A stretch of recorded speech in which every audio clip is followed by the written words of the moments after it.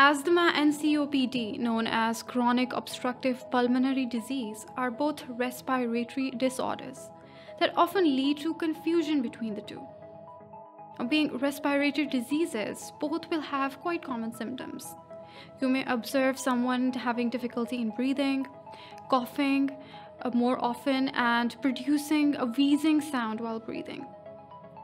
So it is important to know the differences between the two. Let me tell you that it is not only chronic obstructive pulmonary disease in which there is airflow obstruction. Keep in mind there are other three conditions having airflow obstruction as well. Well, you can remember these by the mnemonic ACE or ACE. A standing for asthma, C for chronic bronchitis, and E for emphysema. Now we will discuss asthma in detail, but do you remember the other two? Now, chronic bronchitis is defined as inflammation and irritation of bronchial tubules.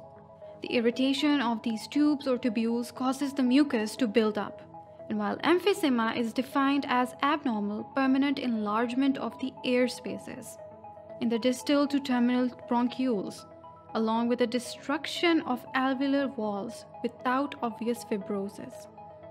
So let's look at the similarities and the differences between the two. We will look at its definition, the cells involved, the factors affecting or causing these diseases, the age of onset, and what happens in the body or what symptoms are seen, the diagnosis, the treatment, and the life expectancy of these patients. So stay tuned with me.